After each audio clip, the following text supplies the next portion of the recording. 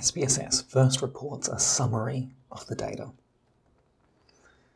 Below this is an actual cross-tabulation of the data. You do not need to report this, but it may be useful to give you an overview of your data. The directional measures table reports our test statistic. We want to look at the price paid for album as the dependent row, as the eta correlation assumes that the continuous variable is the dependent. Here we can see our eta correlation, which is denoted with an italicized lowercase Greek letter eta. The eta correlation is interpreted in the same manner as Pearson's R, with values closer to 1 indicating a stronger correlation.